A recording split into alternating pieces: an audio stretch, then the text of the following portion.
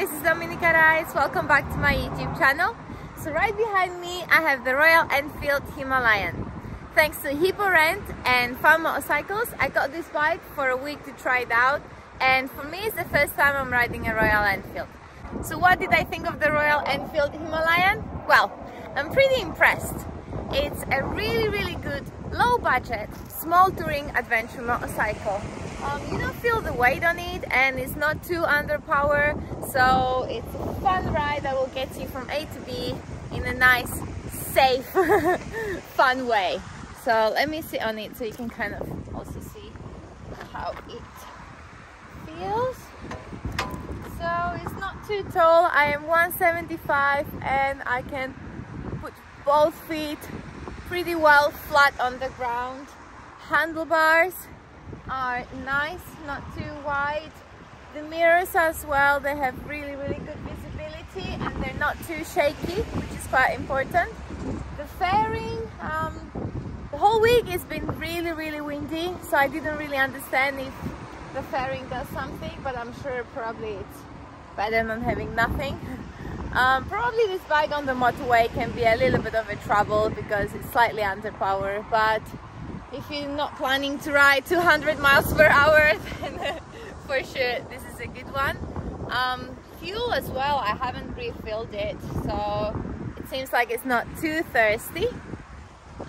You also can get a second passenger in the back, and you have space to put your luggage if you're planning to do an adventure ride.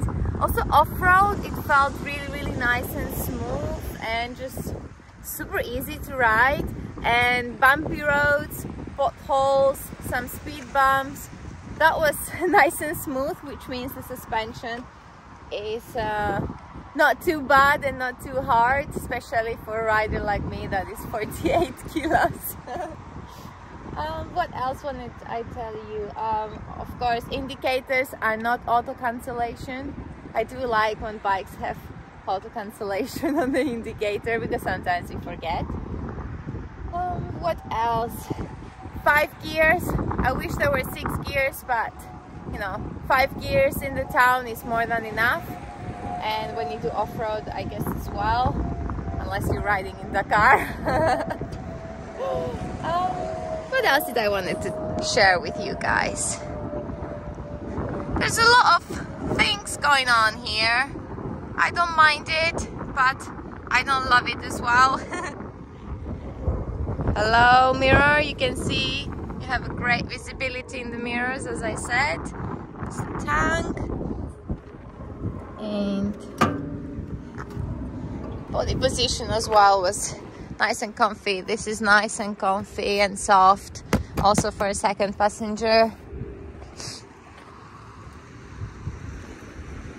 So you know guys, if you're in Athens, you can rent the Royal Enfield from the Hippo Rent. I'm gonna write it down here somewhere.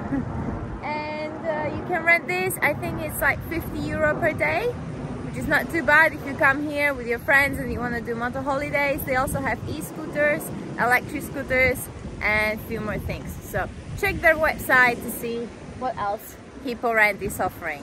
So thank you all so much for watching this video. I hope you enjoyed it. Give it a big thumbs up, don't forget to subscribe, and I see you all soon in my next video.